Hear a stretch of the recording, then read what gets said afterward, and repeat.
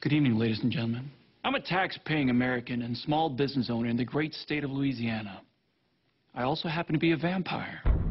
Now, in the past years, there's been a lot of inflammatory talk from politicians warning their constituents not to trust vampires. The truth is, vampires are as different from each other as humans are, and we ask only to be treated as such. It's a post-Russell Edgington world, everyone, and we win back the human public one smile at a time. No dead humans, or I will have your ass. I'll deal with it personally. What do you want from me? Everything. If you're gonna kill me, just do it. Not till we got what we want. So you're here to seduce me then? I can eat who I want. There's a new coven in town. Would you all join me?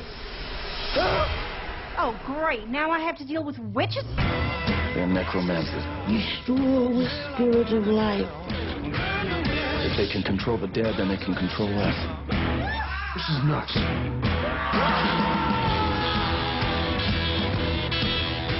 It's been a while since I got attacked by a vampire, and guess what? It still sucks.